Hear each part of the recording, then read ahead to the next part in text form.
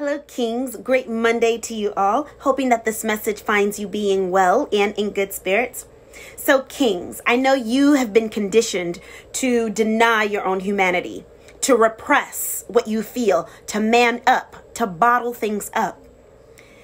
However, the dangers in that is, as spirit beings, as a human being, unexpressed emotions, unexpressed feelings, unexpressed pain, they don't die, Kings.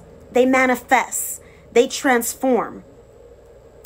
And they show up in many ways because as human beings, when we repress any feeling, we're most likely going to act it out.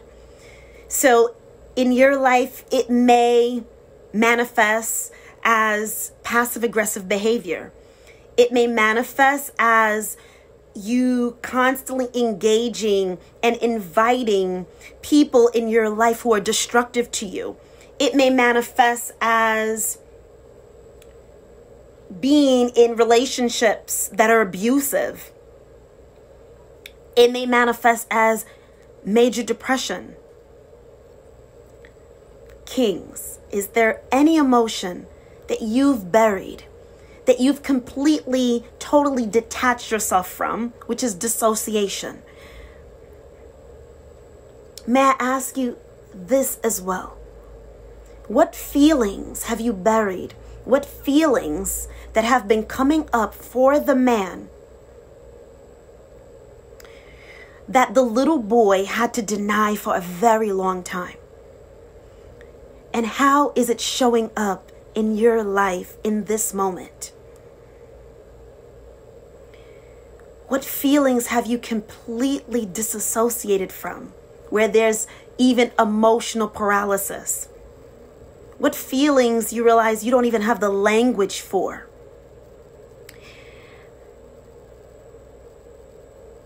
And what feelings have you buried so deep so that you can escape feeling vulnerable? So the encouragement on this post is, Kings, to take some time, to take some space, to ask yourself, what is it that I'm really feeling in this moment?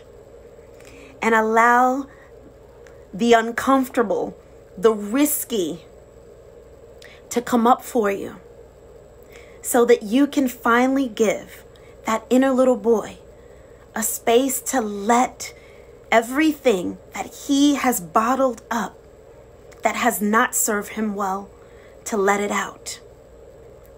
As always, Kings, it is a pleasure for Benjamin and I to support you, all of you, because you are worthy, because you are enough, and you deserve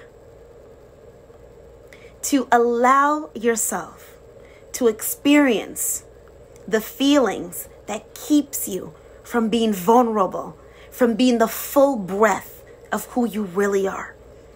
Until next time, Kings. Bye now.